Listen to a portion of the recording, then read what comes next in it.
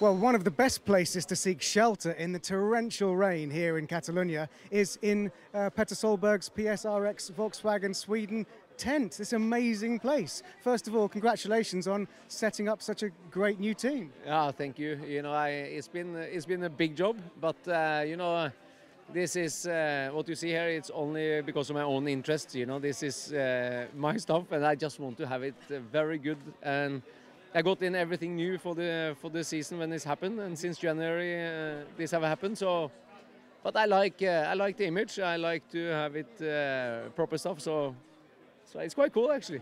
And we have two new things behind you, which performed very well today. Talk us through qualifying 1 and qualifying 2 with these two brand new Volkswagen Polos behind you. You have to remember it's very new for all of us, you know, this, and we have done some testing and stuff, but still it's a long way to go to get everything perfect. But Q1, you know, first and third, fantastic result for the whole team. You know, everybody's so happy. Second, hit a little bit unlucky with the weather, and Johan came through okay. And I really had a big job to come through the heat, but I came to the finish anyway, and that's the main thing. So better than I expected, to be honest with you, but we always hope.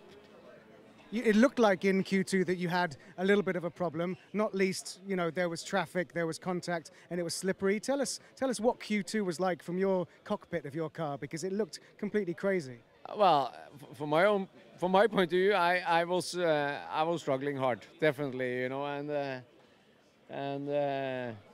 but the only thing you can do is to do the best you can out of a situation. So I was all over the place, but everything just went, you know, very high revs when I was driving and no throttle. So I was really in the shit, to be honest with you.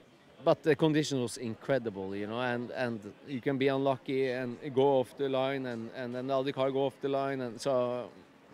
Well, what can you do? It's conditions that we haven't seen before, to be honest with you. This was maybe the worst conditions I think many of us have been driving in. Well, I'm hearing on the radio that the weather looks better for tomorrow, so that's a good sign. That's fantastic.